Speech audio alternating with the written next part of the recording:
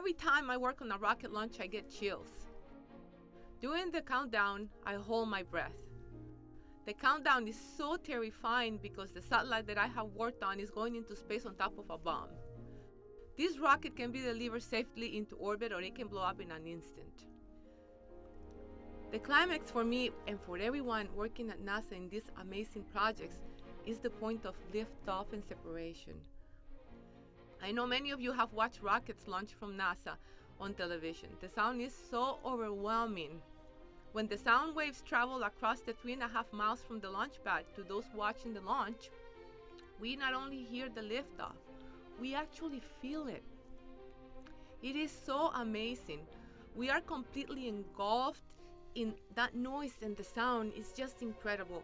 It is thrilling to realize that this rocket with a satellite that I have helped build is heading at 17,600 miles per hour into space.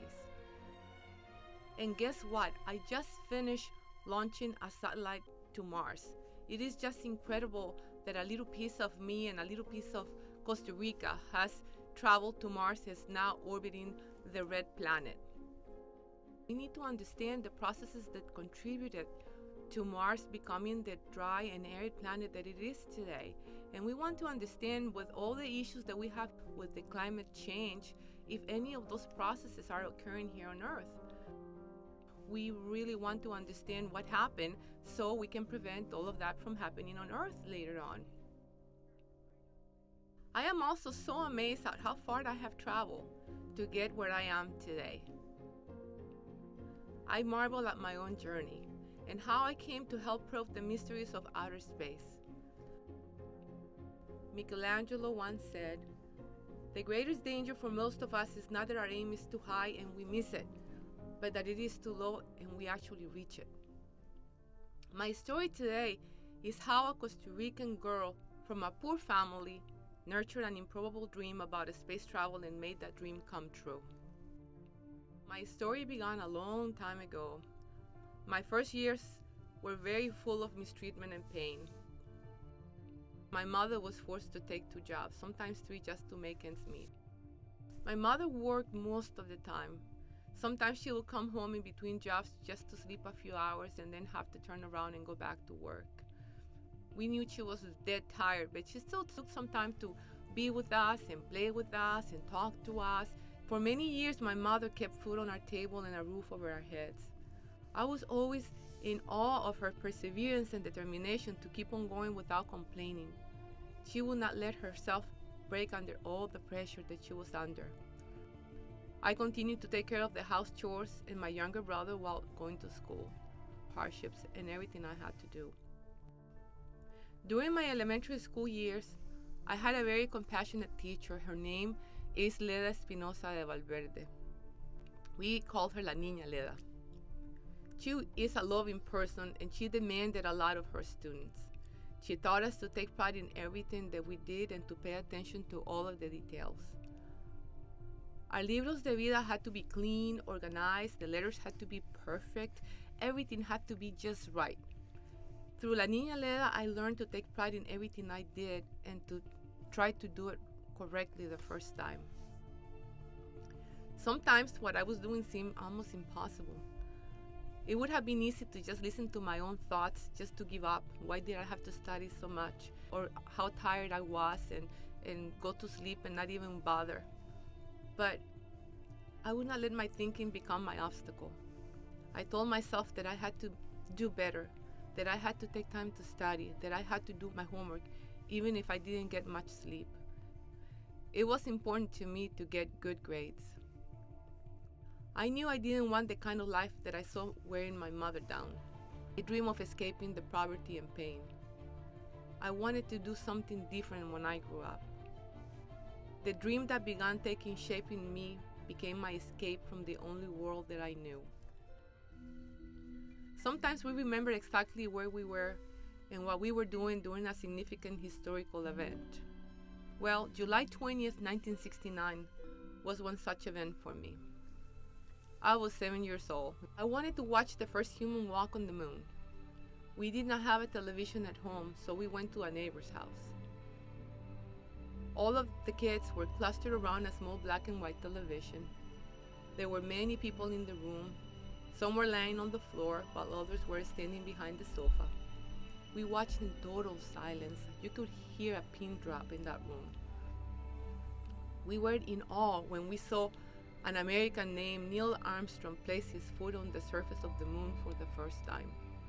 The TV crackled out these words: "One small step for a man, one giant leap for mankind." This really was a giant leap. I walked home that night and looked at the moon so far away, and I knew then that I wanted to be part of that adventure. I would be lying if I said that I knew what NASA was at that moment. However, I knew that I wanted to work in space.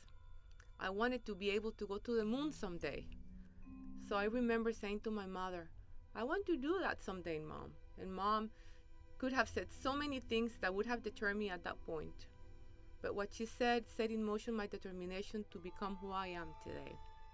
She said, "Sandra, you never know. Just work hard for what you want.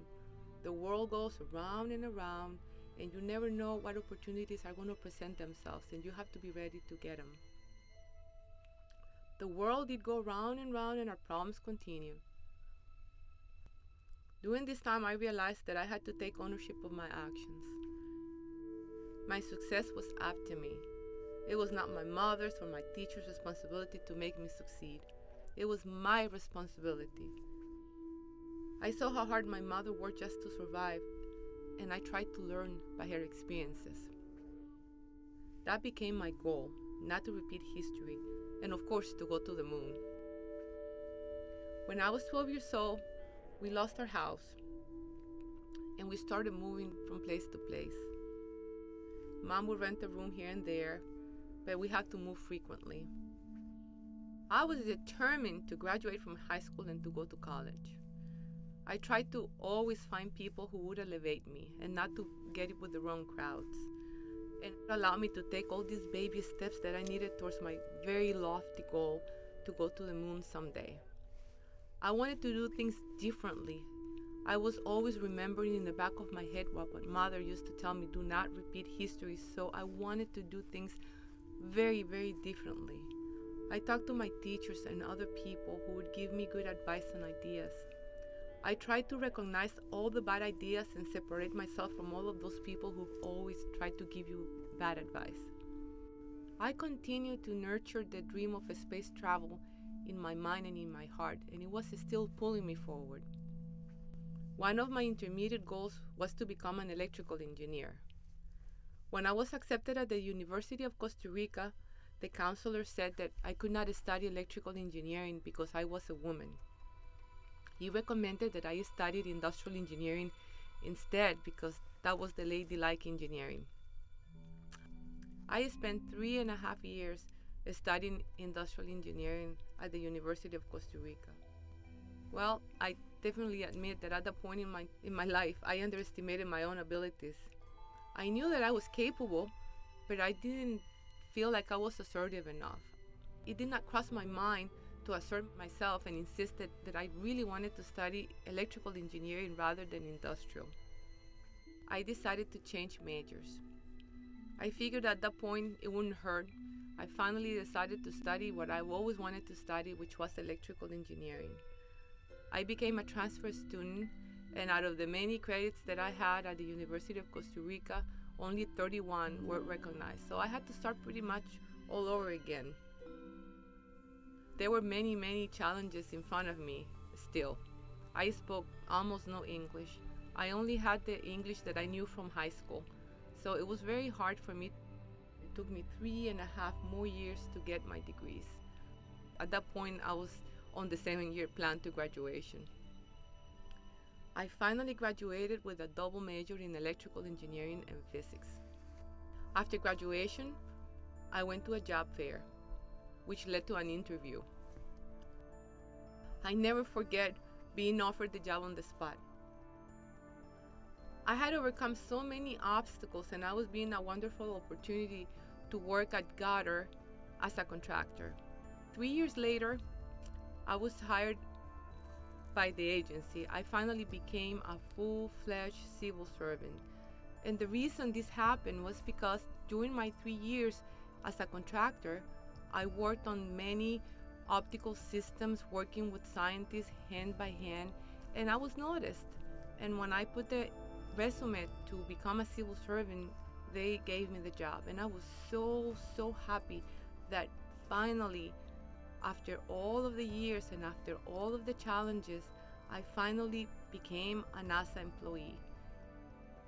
I have been working for NASA now for 23 and a half years as a full-fledged civil servant. Working at NASA has enabled me to design and test hardware, work side by side with talented scientists, and design new missions for space exploration. I work with so many amazing people who think of things nobody has ever done before, and they inspire me so much every day. Our work isn't easy, it's very hard, and I really love it. My dream, as you have heard, was very lofty and perhaps a bit unrealistic. My path was very difficult, and at any moment I could have given up. But I made a conscious choice to move towards a different life for myself. I made deliberate decisions that put me in unfamiliar situations. Many of the experiences I sought out were not only new, but they were very scary. I didn't know if I would achieve my goal, but I didn't allow myself to be overcome by doubts of negative thinking. I was very determined to change my behavior so I didn't have to repeat the past and repeat history. So continue to bring new thoughts, ideas, and perceptions into your life, and get to know different people with different perspectives, different occupations, cultures, religion. The bottom line is that with perseverance and staying true to my dream in life, I was able to achieve what many people thought I should not even consider. Life is never easy, but the circumstances of your birth should not dictate the kind of person that you can become. You have control of your destiny. So set lofty goals with intermediate goals along the way. While you may never achieve your lofty goal, in an effort to reach it, you will always go very far. If you reach far enough, you may yet accomplish your dreams. When I was 7 years old, I wanted to go to the moon. Look where I am today. I have landed among the stars.